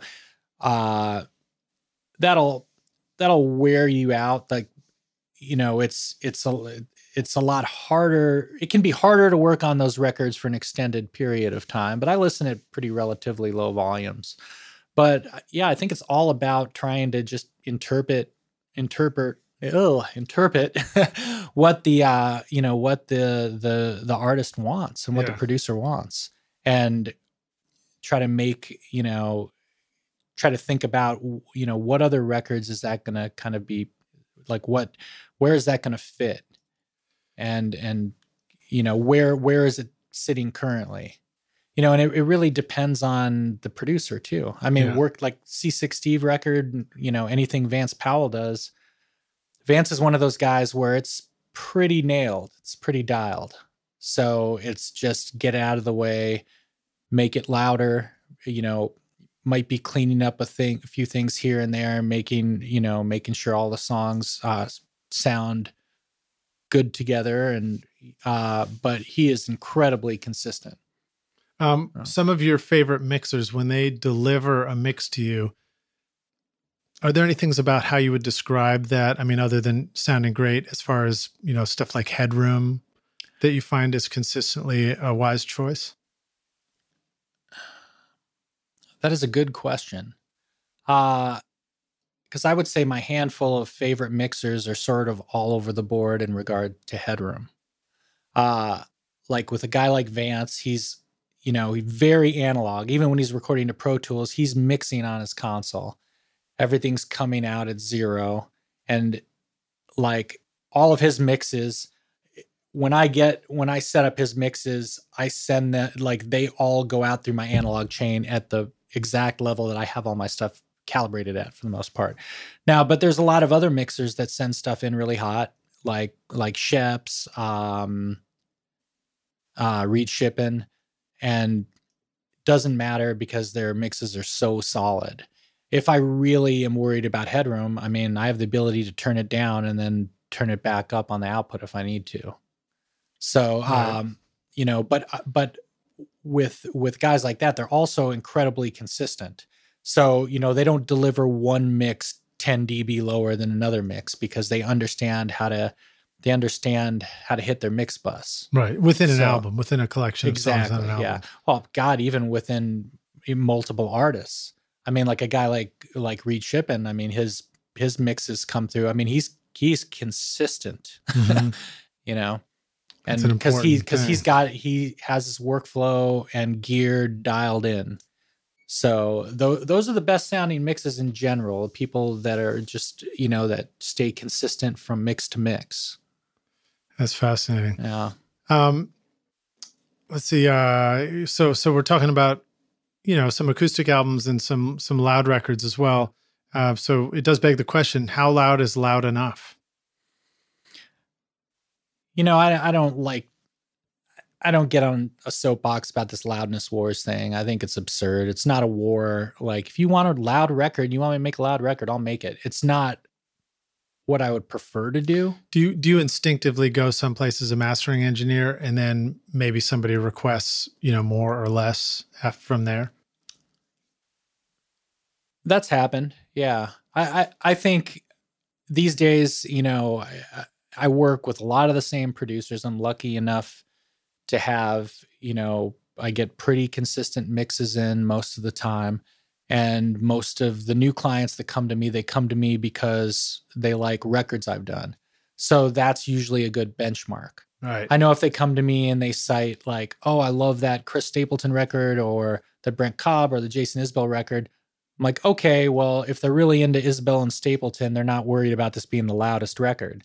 But if someone comes to me because they liked the Fall Out Boy record I did, then I know they're going to want their record to be a little bit more competitive, and it's going to maybe fit in the pop world as opposed to, a record that can kind of kick back a little bit. Yeah. Yeah. And I think those same records are probably that's probably where my ear gravitates towards too. I like being able to hear some space and tone, and I like to be able to turn it up, Yeah. Yeah. I have to say, I mean, I prefer that, but there's some records I've done that are really loud that I'm super proud of. Yeah. So. Yeah. Well, loudness is such a weird thing because there are instances where clearly the louder thing sounds better on some listening environments that I do. And sometimes, either something I'm making or something that I'm appreciating that isn't, competing at that same kind of volume sounds exactly just right when it's not super, super loud. So yeah, I guess it's the gut. You just trust your gut and your ears and go where it belongs. Yeah. Yeah. I mean, honestly, all of the loudness stuff it's not driven by consumers. It's driven by artists. Right. And labels, I mean, I've never heard anyone complain about the Stapleton records or the Isbell records not being loud enough. Right. And I mean, so all that stuff I heard sounded great. They're quiet compared to, I mean, for most artists, if I turned in a master that quiet, they would ask me, why is it so quiet? But, those records are proof to me that really no one cares. By the time it hits Spotify and iTunes and Apple Music anyways, it's all normalized. It's not really that big of an issue. Yeah. Cool. Well, so I wondered if you maybe share a story about working with Chris Stapleton and getting the Grammy nomination for Record of the Year. That must have been pretty exciting. Yeah. I mean, there's not really any huge story behind that. I mean, that record, Traveler, is a good example of just getting the hell out of the way. I mean, Dave Cobb and Vance Powell killed it. So, what you're hearing on that record is as close to the mix as possible. That was pretty much a flat transfer through my system for the most part. Wow. I mean, it's, a tiny bit of limiting, I think, like maybe like a quarter dB or something. The mixes were so consistent. They spent so much time on that record. So it was just a joy to work on it. And yeah, like I said, I mean, it was, that's Vance Powell. That's pretty close to, what the mixes sound like. And that's, really that's what should be happening most of the time. Yeah. But I remember, and it's funny, I always use this as an example of like, oftentimes people will ask me, new artists, like, what do you think I should do? Like, I'm looking at this marketing campaign and I'm doing this. I'm like, you are asking the wrong guy. Because when it comes to that sort of thing, I like to stay out of that end of the business. And I realized I'm really bad at sort of predicting what people are going to like or what's interesting. I just kind of have my job that I do it. And when the Stapleton record came out, when we mastered it, I remember thinking, I mean, it was on a major label. And I remember thinking, wow, this record is amazing. I can't imagine it's going to be that big of a deal. Cause I don't know. I'm sort of, I just thought this is a great sounding record. And it's like, how are people going to appreciate it? Cause it's not a pop country record. And then when that CMA live thing with Timberlake happened, which most people at this point know about that are interested in Stapleton, I mean, it just took off and just hasn't stopped. So it's a good example of me having no idea what I'm talking about in regards to how popular a record's going to be. I think that's a common story that you hear a lot too, is like, you never know when you're making your biggest hit. Exactly. I mean, I knew it was a great record and I immediately liked it because it's right up my alley, and I love everything about it. And, that was kind of what I thought. I'm like, I love this record. That means no one's going to like it. I was just down in Muscle Shoals and I was talking to David Hood, who played bass on in the Swampers. And I think it was David who said the same thing. He's like, you just never know when your biggest hit's going to be. They were talking about Bob Seger, old time rock and roll. Yeah. And like nobody knew that was going to be his biggest selling record ever, kind of stuff, which I think is accurate. Well, very cool. All right. Well, so let's jump into some of the final questions here. When you were starting out, I don't know if this is back when you were 14 and playing punk rock bands, but at some point along your recording career, what do you feel like was holding you back? I don't really feel like anything was holding me back. I mean, there were, when I was a young kid getting involved in music, the hardest thing for me was probably just the financial aspect of being able, to afford an instrument as a young kid. But I just found ways around that, I mean, if you want to do something, you're going to find a way to do it. Well, I thought it was cool that you talked about, getting the job with the IT company. And then you didn't say this, but I thought it, which was when you moved from San Francisco down to LA. Yeah. It was kind of smart that you had looked for work in a big company that could, you could transfer. I got really lucky. That was my safety net that got me to Los Angeles and allowed me to get sort of my recording mastering career off the ground.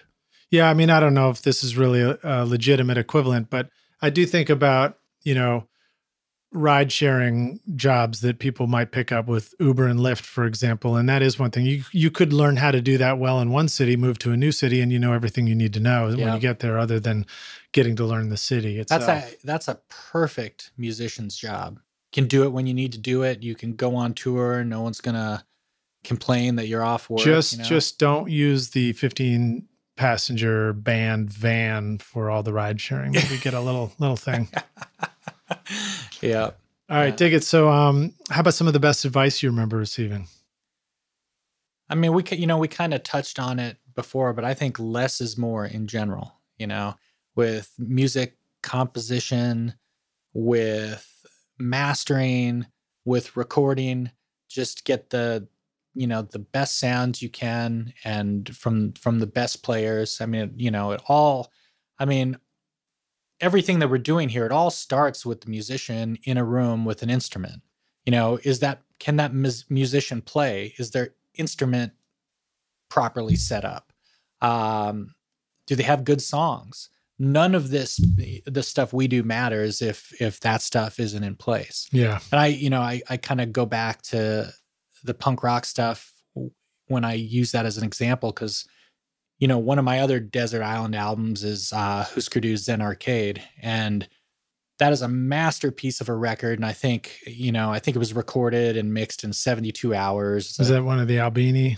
No, this is before that. I can't remember who recorded it, but it sounds crazy. It's not a good sounding record, but it doesn't matter. The songs are amazing. Yeah, the energy. So it's like right. proof that really what matters is the artist and the song. Yeah. We're all here just to reinforce that. I mean, I think, I'm super flattered that you even asked me to do this, but it's funny, after doing a couple records that people seem to like and meeting people, they're like, oh, you did these records. I'm like, I'm a mastering engineer. I'm not I'm not the artist. Like, I'm just lucky enough to do my job with these people. I mean, we're the ones supporting them. We're not I'm not the rock star, I'm just lucky enough to get to take the ride. Let me ask you this question in context of the rock stars listening to this. What are some clues along your journey that you might want to, go into making records with the bands through tracking, producing, tracking, mixing, versus you might want to take a path towards mastering? How did you know that maybe going towards mastering was a cool idea for you? Yeah. I mean, I spent a number of years kind of in both worlds, and there came a point where I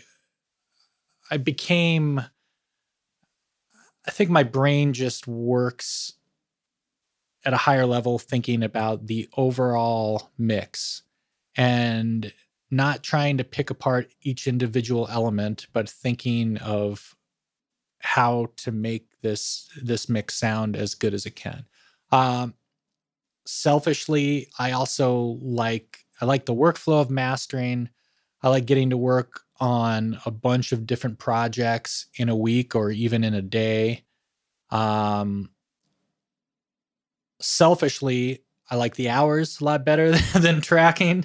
I usually get to deal with artists after all the bullshit's been dealt with, after everyone's argued about the tracking, the mixing, the sequencing, all of the label stuff. And also, I almost imagine that at the mastering stage, you've got all these people watching your back that aren't going to let you fuck up the record. Like, yeah.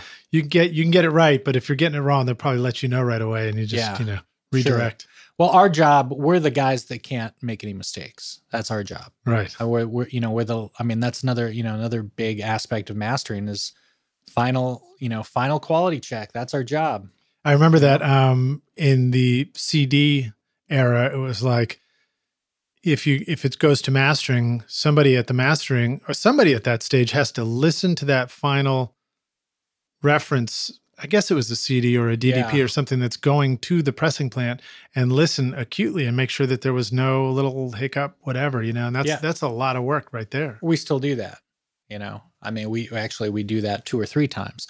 I give a final QC on like using my speakers and then headphones, and then my assistant gives it a meticulous quality check with headphones, notes every tick and pop, even if it's in the original recording. That's our job, and really that's the most important part of our job.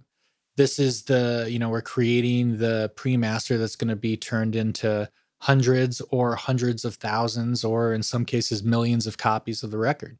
So if we screw it up, it's going to be a really big problem. Yeah, somebody has to write a very large check for that too. Yes. Yeah. So that's fascinating. Yeah. So I guess what I was thinking of is trust. It's a big trust building process, I imagine. And that's a trust that's probably extremely valuable and something not to be taken lightly. Yeah. I mean, I think, with the engineer, the recording engineer, producer, mastering engineer relationship, is you find someone that you sort of jive with and that you trust, and, and that trust is built over time. And then eventually you get to the point where you're just on autopilot. And, like, for instance, I mean, the records I do with Dave Cobb, we've been working together for so many years that, he just sends records. We don't even talk about them most of the time, because we both, I know what he wants. He knows what I'm going to do. And, we just usually knock it out first round. Yeah. It's always a pleasure when you find people that you can work with consistently and regularly, and really build a team feeling.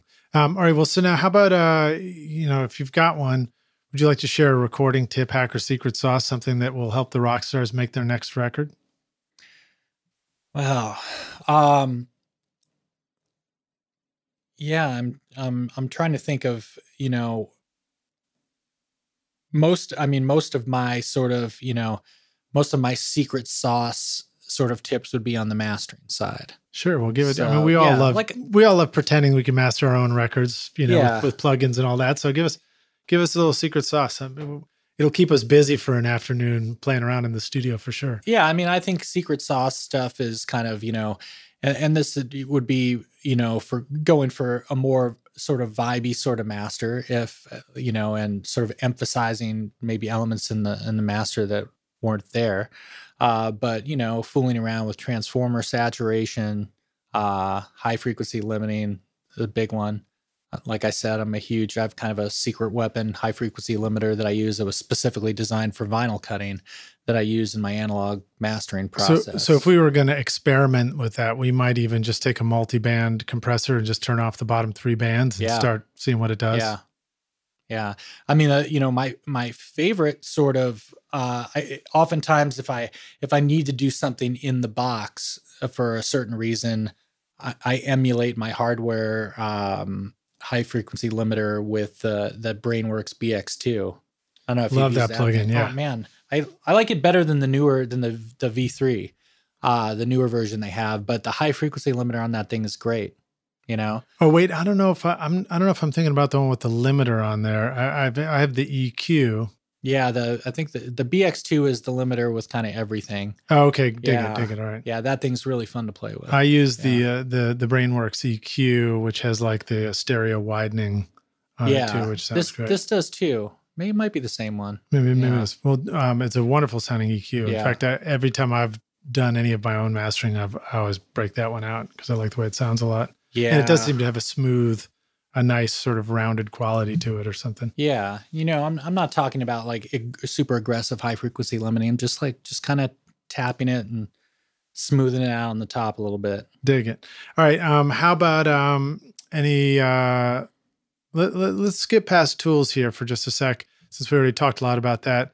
Let's go to anything that you'd like to share about, resource or advice for the business side of operating a studio and kind of running things. What advice would you like to give the rock stars? Yeah, I think it's important, if you're doing this for a living, if it's your business, to stay organized. So, some of the tools we use, we're big G Suite enterprise users. I switched over to went over to the dark side and started using the entire, corporate Google Gmail. We use G Drive for everything, and that's been great.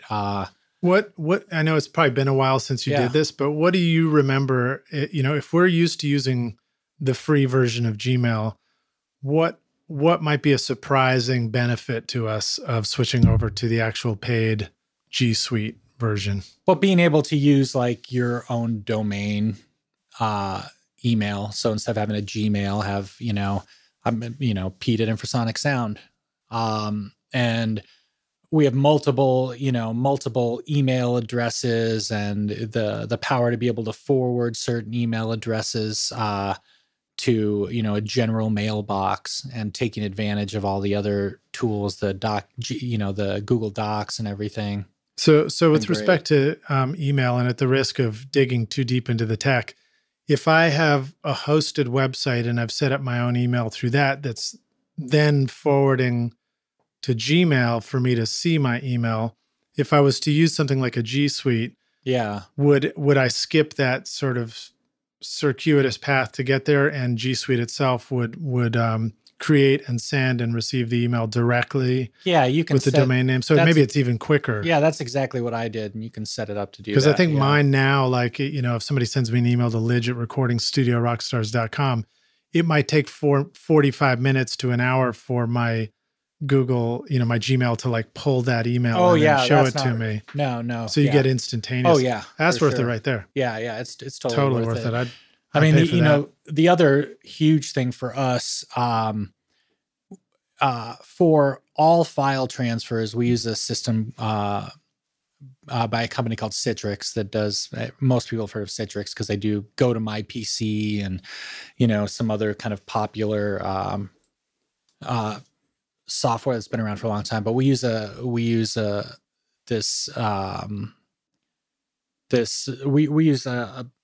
resource called ShareFile, which is basically it's basically a glorified FTP replacement. Mm-hmm. But it's great because you can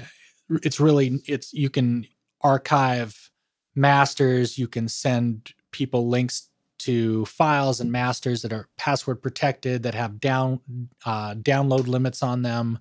And the version we have has unlimited bandwidth.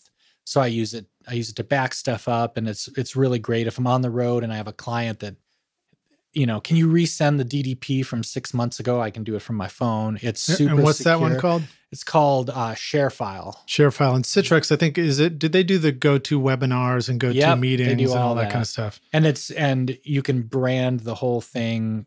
You can do all of your own branding. So, I know a lot of people use WeTransfer and things like that, but it sucks to send a client a WeTransfer link and they've got to sit through some obnoxious ad while they download your thing. Right, totally. Or no, what happens is usually they don't download it for 8 days. And then it expires. And then now you're both in trouble. That drives me nuts. So, cool. That's been the biggest thing for us, is just being able to keep on top of our file organization. And then we have on-site RAID backups. That's what I wanted to ask you. Can you break that down just a little bit? So we may have heard the term RAID, but what does it mean if we want to have smart backup of and archiving of our masters, on-site? Well, there are a bunch of different ways to do it. I'm by no means an expert. My assistant, Dan, knows more about it than I do, but we use a RAID system, the Synology system, that is just a completely standalone, separate network unit. So I don't automate my backups. I prefer to just manually initiate them every night. Although there are a million different backup software solutions you can use. We're PC based for the most part. Okay. Because we're freak mastering engineers. Most of us are on PCs. So I just initiate I have a backup system that only it just backs up any new files to that system, and then I back them up to a separate drive as well. So they get backed up in 3 places. A RAID system is like a system that looks like one hard drive, but really it's a whole bunch of hard drives. Yeah, so it's backing up redundantly in case there's a hardware failure in that unit. Okay, cool. Yeah. Dig it. Awesome. So that's been great. And then again, we back up to the ShareFile system. So we use that for backups, but we also use that's like kind of our client portal for accessing files. Okay. And if we're picturing this and imagining our own studio, do we picture shelves with like, archive drives from 10 years ago, living on our shelves as well and that sort of thing? Is that still sort of a part of the approach? Yeah.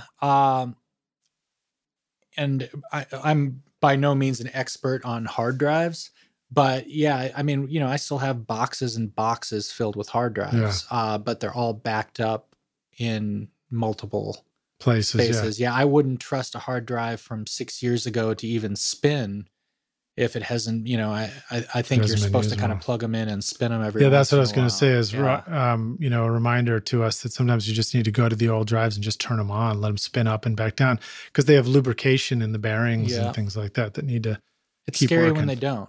It's scary when they don't. Yeah.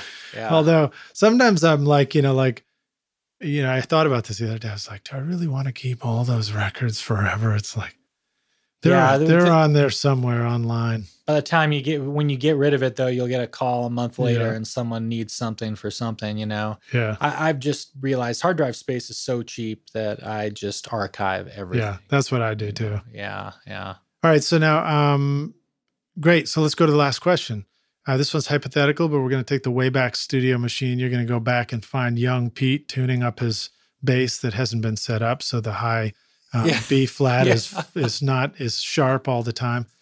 And you're going to give yourself this one bit of advice. You say, Pete, listen, this is the single most important thing you need to know to be a rock star of the studio yourself one day. What advice would you like to go back and give yourself? I mean, I would say, if I was giving myself engineering advice, listen to the client. I mean, our job is to figure out how to achieve the client's vision. That's the most important part of what we do. And I think in this day and age, a lot of younger engineers get caught up in wanting to be producers or wanting to put their stamp on everything. And I think especially when you're starting out, your job is to capture the best performance and to do whatever it takes to, facilitate that artist's vision. That's the most important thing. So what you need to do, whatever they need you to do to get the best sounding takes. So if they want to sit in a specific chair, even though you insist that they stand or whatever, you need to figure out a way to work around them. I mean, if you're miking up a drum set and the guy wants his tom in a specific place and, you don't argue with him that you can't get a mic in there, you figure out how to do it. You need to make the artist comfortable. And that's the most important thing. I think that they're, just treating people with respect and having a good time at the same time. People want to work with people they like. And when they like you, they're more comfortable. And when they're more comfortable, they perform better. I was thinking about your description of working with Vance Powell, and I guess it was Dave Cobb as well. But the process of like the Chris Stapleton record where it was there and you mostly just had to get out of the way.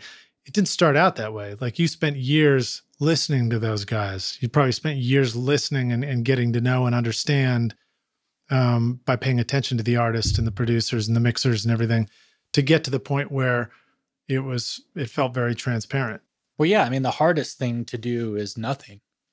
And I think that whether you're a newer engineer getting into mastering or tracking, like your first your first inclination is like, oh, what gear do we have in the studio? Like I'm doing a vocal take. I need to use these 4 EQs and daisy chain 2 compressors and run all this stuff in parallel. It's like, well, maybe you should just plug a 57 into a mic pre and record the vocal.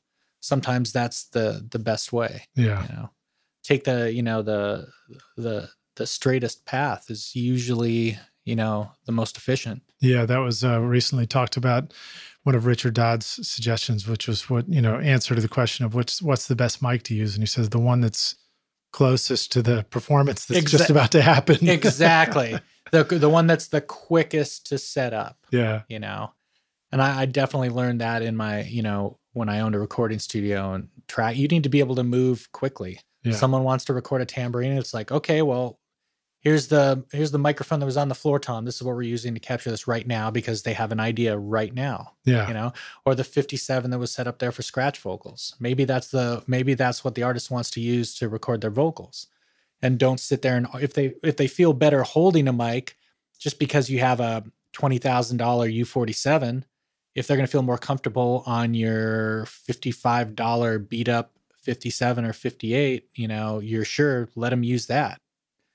The performance is really what matters. Yeah. And the beauty about this is like, you know, listen to the artist who are going to give you're going to get more directions to go in your experience of producing, engineering, mixing by following the guidance of all these artistic suggestions. And you just need to do it a lot. You're going to get plenty of chance to try everything. Yep. Yeah. Just got to do it a lot, right? And that's the hardest thing is just like having some self-control. Yeah. And that kind of goes back to my philosophy, using the least amount of gear possible to, you know, achieve that vision. Dig it. Well, thank you so much for being on Recording Studio Rockstars with us, Pete. Totally awesome to be hanging with you and have you here on the show. Let the rockstars know how they can find you guys online. They need to come get their next hit record done. How do they reach you? Yeah, you can reach us at infrasonicmastering.com. You know, we're on Facebook and Instagram, and you can follow me on Instagram. It's just Plyman, Plyman.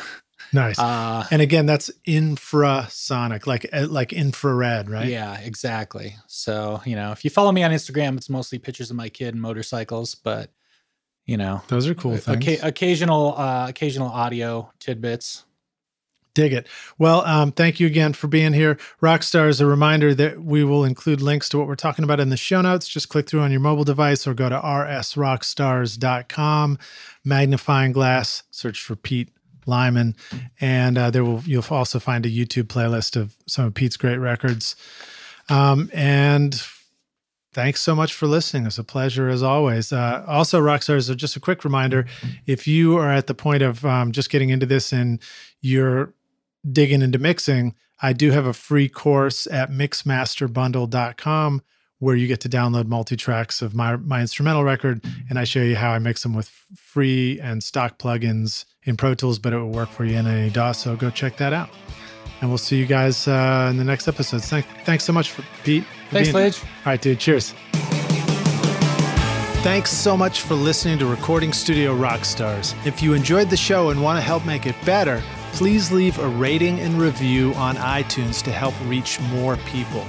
You can click directly over to iTunes or go to recordingstudiorockstars.com/review for an easy explanation. And if you want more free content, all you have to do is text RS Rockstars to 33444. Again, that's RS Rockstars to 33444, and I'll keep you in the loop with articles, videos, and podcast updates. And I'll let you know about any upcoming giveaway offers, all totally free. Thanks for listening. I'm Lid Shaw, and this is Recording Studio Rockstars. Now, go make great music.